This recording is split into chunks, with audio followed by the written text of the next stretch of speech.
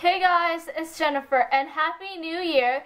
And since it's the new year, this week's theme is going to be New Year's people. And I will be talking about 3 types of New Year's people. The first one is the New Year's resolution. And these are the people who say that they're going to do something and like 3 weeks from now they're not going to do it. And the second type of New Year person is the New Year, New Me.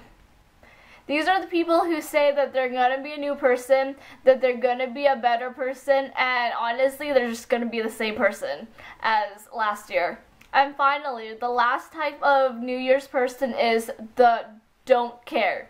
And these type of people are pretty self-explanatory because they don't care about the new year at all. They're just going to be the same person, and honestly, good for them.